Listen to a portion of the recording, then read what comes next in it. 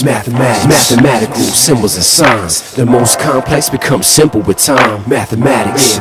See what you find when you start to look for it with a disciplined mind. Mathematics.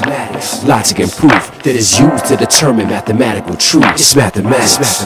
Step into class, and by the time the bell rings, I hope you're ready for math. It's mathematics. In the right triangle, given two sides, use the Pythagorean theorem you can find. Unknown value, so you have three.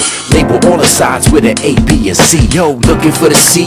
This is where you find me. I am that side right across from the 90 degrees. The angle with the little square, shaped like an L for the legs that are there.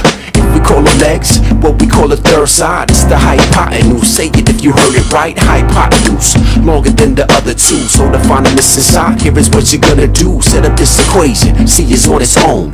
Of the three numbers, it is always alone. It goes A squared, yeah, plus B squared, yeah, equals C squared, yeah, that's right. Use the Pythagorean theorem you can find. Unknown value, so you have three.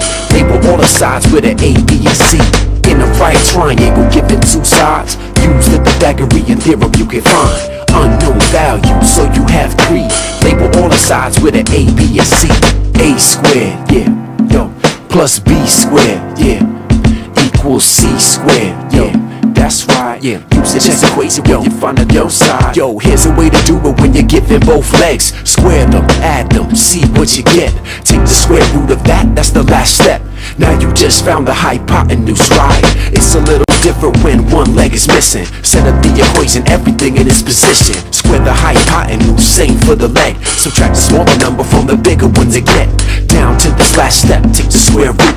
So I'm pretty sure that you know what to do, right? It's the last step, take that square root. Now I'm pretty sure that you know what to do, right? In the right triangle, given two sides, use the Pythagorean theorem you can find. Unknown value, so you have three. Label all the sides with an A, B, and C. In the right triangle, given two sides, use the Pythagorean theorem you can find. Unknown value, so you have three. Label all the sides with an A, B, and C.